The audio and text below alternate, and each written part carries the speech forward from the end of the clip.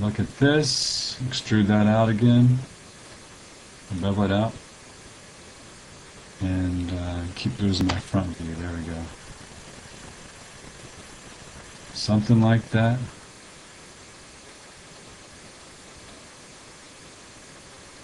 And you probably have to play with it a little bit. Say okay to that. And you may have to go to vertex mode.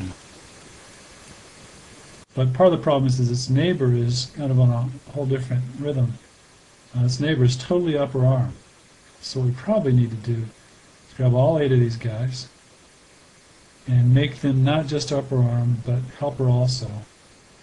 Maybe, how much helper? Probably 0.5. Let's see what it looks like. And that's quite a bit better. So again, you get back to those balancing acts. The helper bones don't parent-child relationship where the multi-res is the child of body mesh. And anything else here? I'm just looking. Anything I might have forgotten. I just want to mention one thing here. The last time I did this, it didn't work, and I mentioned this in the book also. If you have any stray vertices in this mesh, you will get an error, and that error is going to cause it to not create your levels of detail properly. So you can't have any stray vertices. That's the bottom line. Anyway, I'll move on here. Everything should be in place. We'll do the DTS export for whole shape. Okay, wanted to show you how to make a run cycle. Very simple run cycle, but effective. Starting with the biped in the root position. And this file is called astronaut run anim start.max. So the thing about this file is the biped is in the start position. You don't need the mesh for this one, even though you could use it if you wanted to, and then discard it before you export. And this one's got a template set up. It's kind of been grayed out a little bit so that you can tell the difference between the character biped and the template. So I'll start off by figuring out what I'm going to do. You can see the right foot is up. The right leg is green, so that really helps the blue and green on the biped object. So I'll pick this right foot and go to my motion panel, and what you want is the track selection. See, track selection is available, and key info is available. Those two rollouts. Okay, so here we are in the game.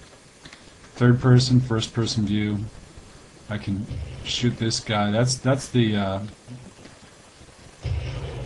robot character.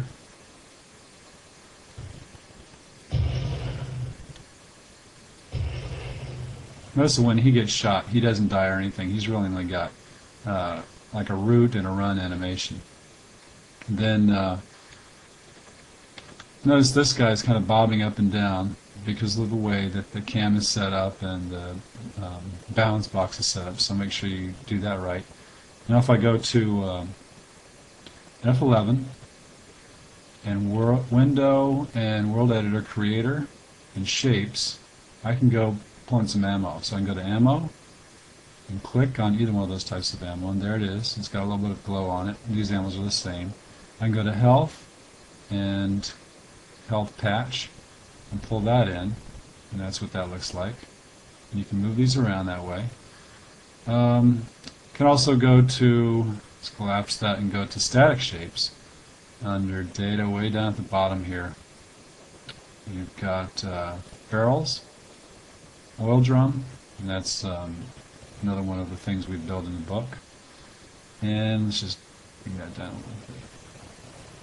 And one more thing, there is a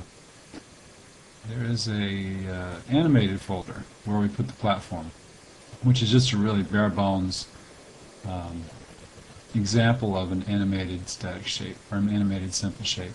So this thing should move for us. Oh, actually, I'm glad I brought that up. If you've got something that's animated, you've got to insert it. Let's just delete that.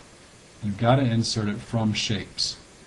It's kind of a common mistake people make, which I just made. So that's going to be under miscellaneous platform. Okay. So that should move around a little bit. Doesn't even have a material on it. And now if I hit F11, I'm back in the game, but I may not be able to run unless I hit 2 more times.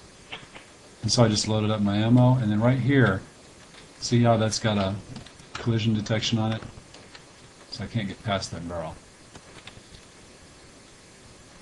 Okay, so that's it in a nutshell.